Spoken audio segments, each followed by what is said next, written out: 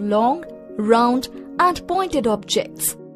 In this module, you will sort real objects on the basis of an observable property of long, round and pointed objects.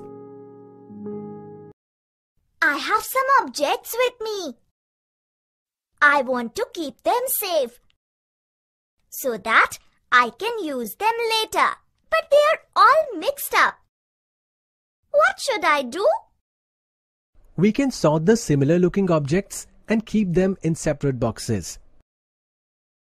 Yes, just like we sorted box and round shaped objects, we can sort these objects too.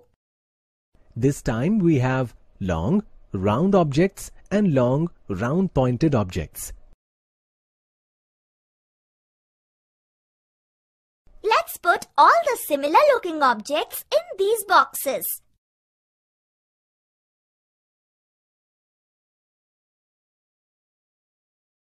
Can you explain what we just did? We have sorted out the objects in two boxes. One box has long round objects and the other has long round pointed objects.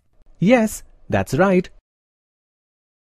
Let's recap. Here, Neil and Sophie sorted out the objects on the basis of their observable properties. Like Neil sorted all the round long objects and kept them in one box. Sophie sorted out the entire long round pointed objects and kept them in another box.